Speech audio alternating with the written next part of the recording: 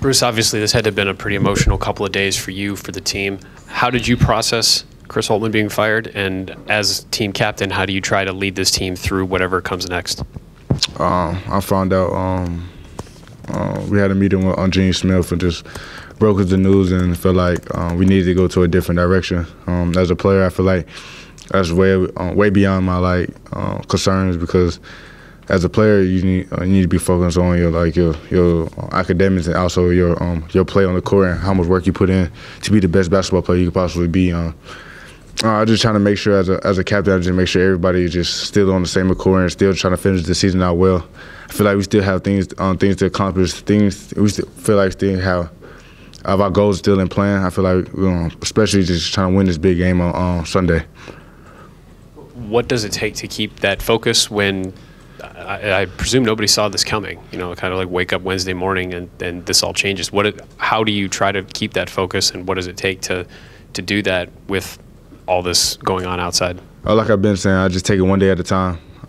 Things happen.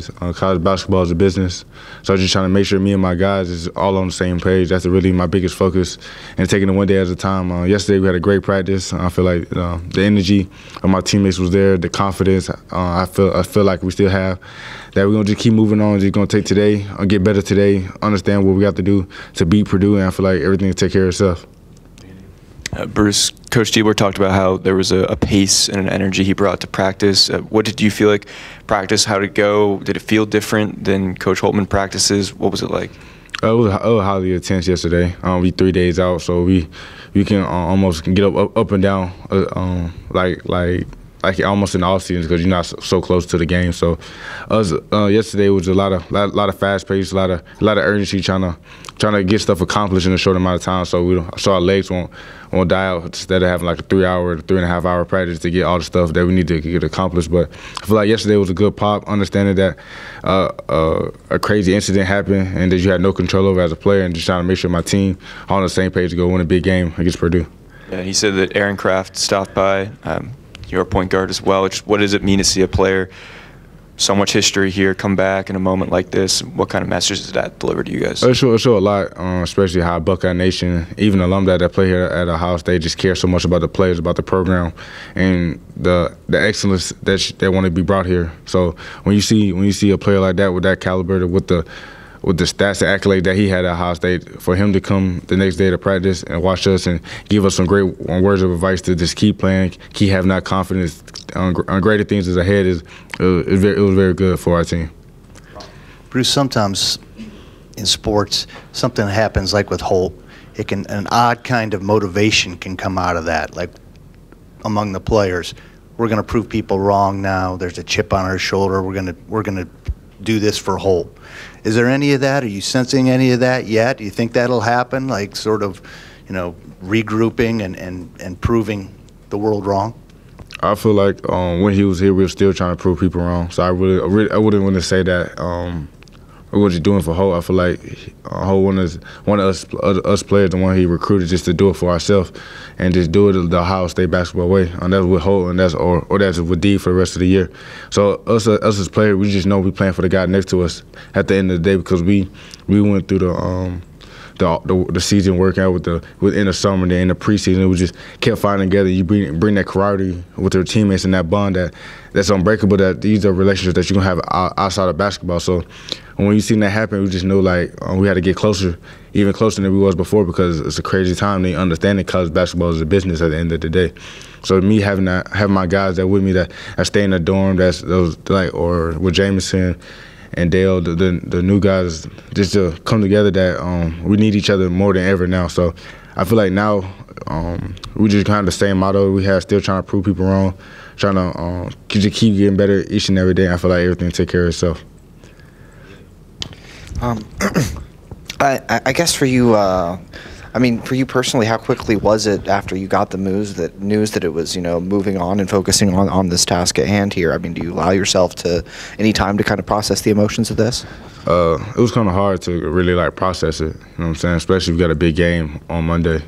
So my main focus was trying to make sure I was straight as myself, make sure I was mentally and there to talk to my teammates and just to evaluate what we need to get at hand, because I've never experienced it. Nobody on my team experienced it. No coaches have been in this experience. So I'm just trying to let my teammates know that things happen, and life happens. You know what I'm saying? It's really how you move on from it and continue to get better each and every day. I feel like me just installing that confidence back in my teammates that we still got things to finish. We still got hardware to go get, even though we not the best record right now. But I feel like the next couple games in our regular season, I feel like we can go get those in the Big Ten tournament. I feel like anything can happen, especially what happened last year. So I feel like we just keep putting in work, keep trusting the next guy in front of us, keep making the right play, offensive, defensively, for anything. Like, it's gonna take care of itself. What about Jake Diebler could make him a really good head coach for you guys? I just feel like he's young. He understands like much more being at a younger age. His experiences, how he played in college and high school, was more fast paced, more on tempo. So that's what he presents himself out there on the court yesterday at practice, trying to bring the pace, get more transition buckets, things like that to increase our tempo, to increase the urgency on the court that we need to have to finish out the year the way that he wanted. But I feel like it can be a great role for us. I'm trying to have a different style of pace about us to win big games in the future. You talk about being a captain and whatnot. Did you talk to the team as a whole? Did you and maybe Jameson or anyone kind of stand up and discuss anything with the rest of the team? Yeah, I definitely talked to the team, especially. I was like, it's really crazy. Yo, like, you woke up this morning. I knew I had a bad feeling. I just had a bad feeling. I didn't know what it was. Then you see the news, you see the Twitter, and you look on social media like everybody else, like, it's just really real. Like, then you get a text from Eagles, like, we got to meet with Gene Smith. So you're trying to really figure out what's all going on until you get the real news, really what it is. So we had a meeting with the whole coaching staff. Gene Smith just talked about, like, this the move that I'm going to make. It's a business decision. It's higher than all us players, us coaches, because that's an athletic director, and she see all sports. So he feel like he didn't make a change and a new movement for Ohio State basketball.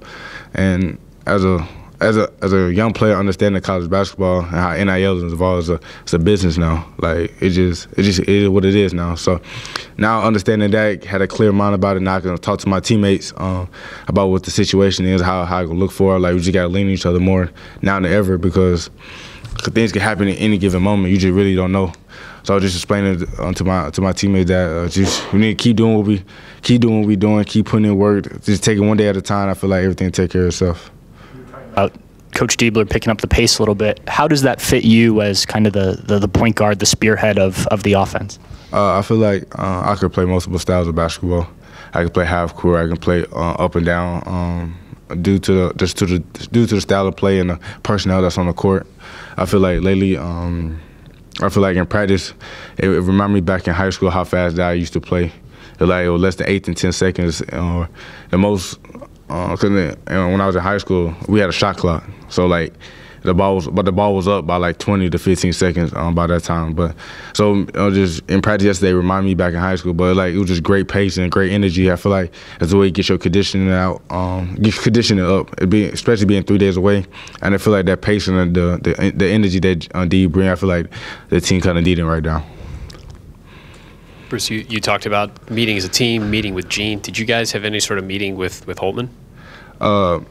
I feel like Holtmann definitely, he met everybody individually. You know what I'm saying? As a man, he just wanted to be straight up about it. He wanted to tell us before the news got out, just trying to just being a man, just tell everybody one-on-one, especially just what happened, what he experienced. Because Holtmann is a great guy, a great dude. He gave me an opportunity and scholarship to play at a Power 5 school, and I'm forever thankful for that, what he have done for me and the other guys that he have ever recruited at Ohio State. His family is great. His wife, his kids, he always treated us like we was his sons. Like, it was a big family guy. Always over his house. Everybody just have fun, laugh, kick it with each other. I really respect that as a man. At the end of the day, he's just grown us more than a basketball player. So I always respected what he had done. But as a man, he just had to say, like, this is what happened. I got to move on. I got fired. Just being straight up with us, and he said, I still want y'all to finish the season out strong. I love y'all, and I have care for y'all. So. You said it several times how college basketball is a business. You guys could go in the portal right now if you wanted to, put your names in there. Nobody did. If it's a business, what makes sense to not do that? Because, it's just my morals and my values as a player myself. I just never felt like it was okay just to just go separate ways and something not started. Especially if you as a captain, like you have a responsibility. Especially as a man that you just don't quit. You at least finish it out and you see what's happening after that. But like during the process, doing the thing, I feel like you just don't quit. That's the thing my mom always taught me, just to finish things out. Even though if you don't like it, even though it kills you at the end of the day, but at least finish it out. Then after that, if you really don't like it, then you don't have to do it no more. But now, just me explaining to my teammates is that I'm not finna go nowhere. I'm gonna finish the season out strong, like how I started. The cards I may lay how they found, but I'm not finna quit on my teammates. Definitely not on my coaching, especially not on Buckeye Nation. But and all my teammates on the same accord, like we're gonna finish it out the right way and see whatever happens. Yeah, Coach Diebler said that he met with each player individually when this was all happening. So what was that conversation like for you? And then maybe what were some of the things that he was saying to you, specifically being this team leader? He was just being straight up with me, just be basically like, this is new for everybody. You know what I'm saying? Just like this is not normal. You know what I'm saying? You don't see a lot of coaches don't get fired mid-season and just being completely for it. But he's just saying, like, basically make sure you're okay as first, or just as a human being, make sure you're okay mentally, physically, emotionally, spiritually, that you're okay. Then you can help others first. Then, because if you don't worry about yourself first, you also can get lost trying to help somebody else if you're not 100%. I feel like that goes in life and goes with it in life as well. But I feel like he was just being straight up with me. He said, your teammate gonna need you more than ever, but to make sure that you're okay at first. And I really respect that as a man, just trying to give me foundation and give me advice for more than basketball. So to me, understanding that where I'm at mentally, I'm at a way better space than I was a couple days ago. So now I feel like I'm more able and more optional to help my teammates out. Yeah, and then you mentioned that you liked his pace, the practice, the way that he goes about that. Is there anything else about his coaching style that you particularly like so far? I mean, at the end of the day, he just got basically promoted for like 6 games. So like I feel like our bond and our connection is still the same at the end of the day. We haven't went over game plan yet because we're 3 days out. So now like today gonna be kind of different because now we're going over Purdue plays and what they like to do and things like that. So today gonna be a real, because I don't know like how you don't know, so I really don't know how today practice is gonna be. I'm just very excited just to make sure my teammates all on the same page, having that confidence and just be ready to play on Sunday. Bruce, thank you. Thank you.